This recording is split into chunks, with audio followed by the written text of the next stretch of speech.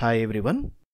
Today in this video let us discuss one of the medications, Dupilumab.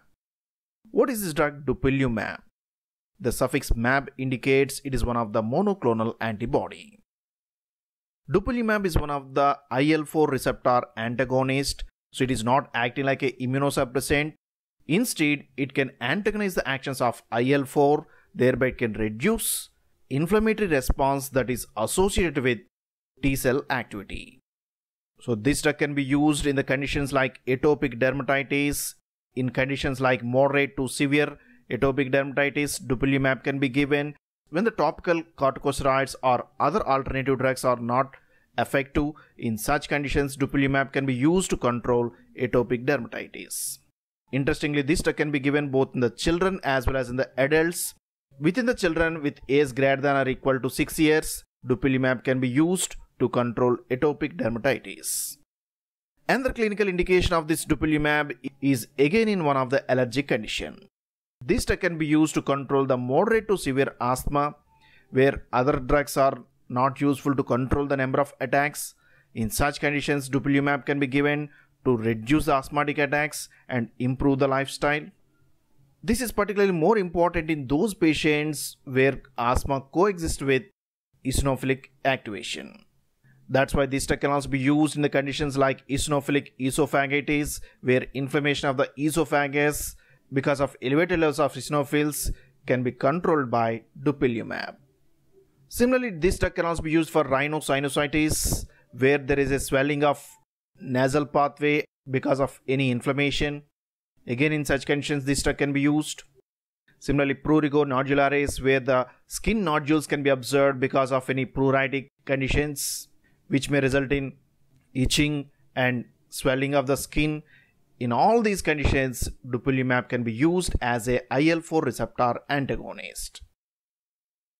So today in this video, we are going to see how this drug acts, what are the important precautions, side effects, doses, all these things we will discuss in this video. The first important thing is the administration of Dupilumab.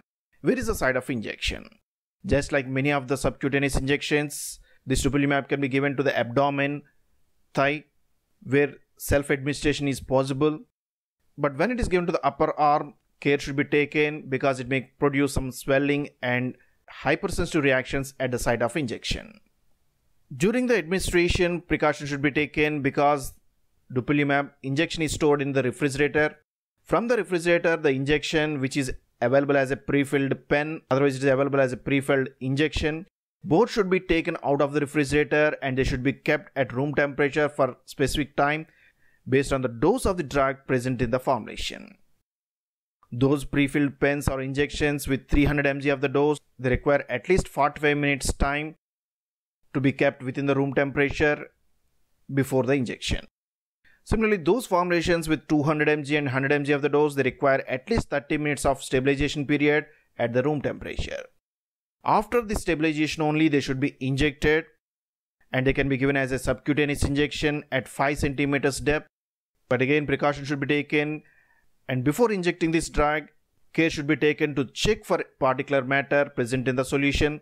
If any particulate matter is observed within the solution or pre-filled pen, then immediately they should be discarded as they may lead to severe hypersensitive reactions.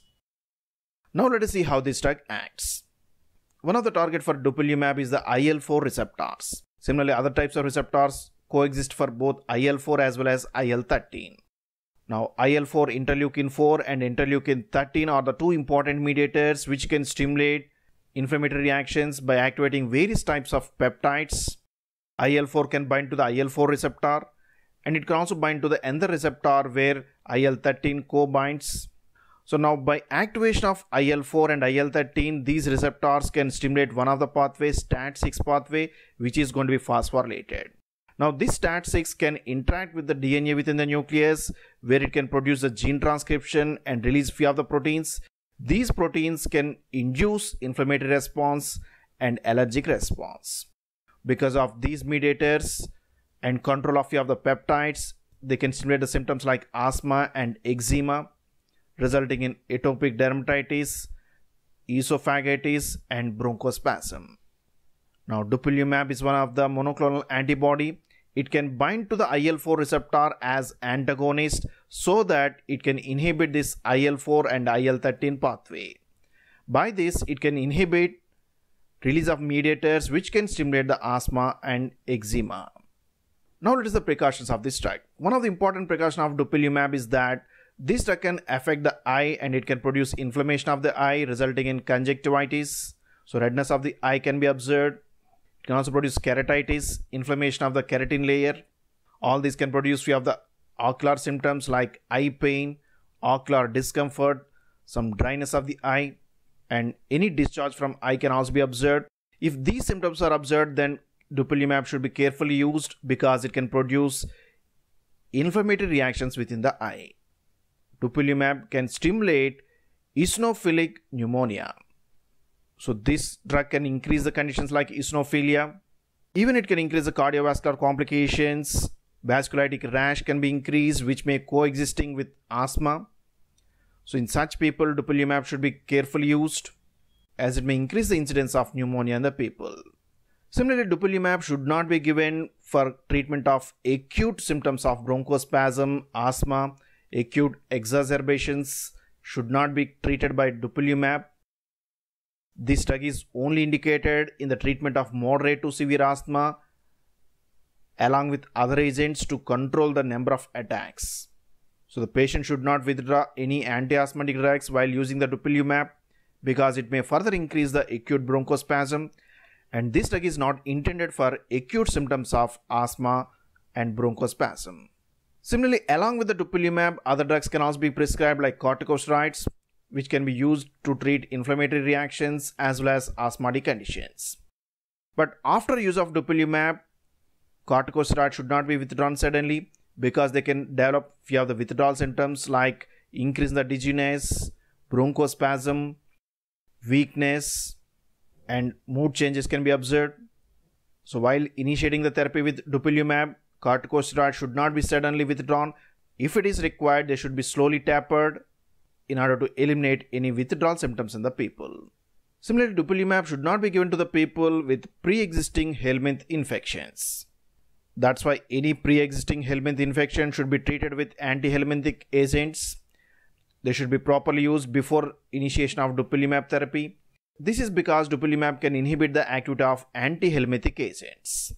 So in presence of this drug, anti-helminthic agents are ineffective, resulting in the increased risk of helminth infections, leading to various gastrointestinal effects. That's why any pre-existing helminth infection should be thoroughly treated before initiating Dupilumab. Just like many of the monoclonal antibodies, this drug can also produce hypersensitive reactions. So severe hypersensitive reactions may be observed. It may also result in angioedema, anaphylaxis. So in case of any severe systemic hypersensitive reactions, then this drug should be withdrawn and should not be used. In few of the people, Dupilumab can produce arthralgia, joint pain. So in the people with pre-existing joint disorders, this drug should be carefully given. When this Dupilumab given to the children, the vaccination schedule should be thoroughly followed. But at the same time, this drug should not be combined with live vaccination, which may interact with Dupilumab, because the effectivity of live microorganisms is inhibited by Dupilumab, which results in the decreased immunogenicity with vaccination. So live vaccination should be avoided with this drug. Now let us see the side effects of this drug. One of the important side effects of this drug is on the eye. So it can produce some conjunctivitis, dry eyes, keratitis, inflammation of eyelids, oral herpes infections, eosinophilia, oropharyngeal pain, arthralgia, myalgia, muscle pain, and some dizziness can be observed with this drug. How it is given? This drug is given as a subcutaneous injection.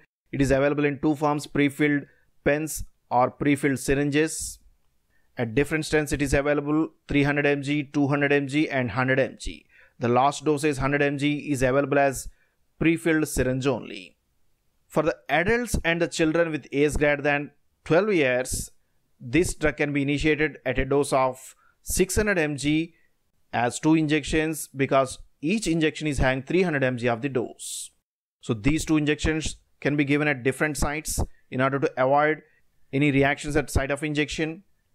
And further dose can be given as 300 mg for every 2 weeks. So at alternate weeks, 300 mg dose can be given in order to control atopic dermatitis or any asthmatic attacks. But in the children, the dose is somewhat less. For the children with age 6 to 11 years, based on the body weight, the dose can be fixed. In the children with body weight greater than 30 kg, it can be given at a dose of 200 mg every 2 weeks. In the children with body weight 15 to 30 kg, it can be given in 2 ways, as 100 mg for every 2 weeks, otherwise 300 mg every 4 weeks. In this way, Dupilumab can be given both in the children as well as in the adults. But in the children with age greater than or equal to 6 years, this drug can be used. So that's all about this drug, Dupilumab, one of the monoclonal antibody that acts as a IL-4 receptor antagonist. This drug can be used for the treatment of moderate to severe asthma as well as atopic dermatitis. It can also be used for other conditions which are associated with inflammatory disorders. So that's all about this drug, Dupilumab. Hope you have enjoyed this video. If you like this video, please subscribe to our channel, share this video with your friends, post your comments in the comment box. Thank you for watching this video.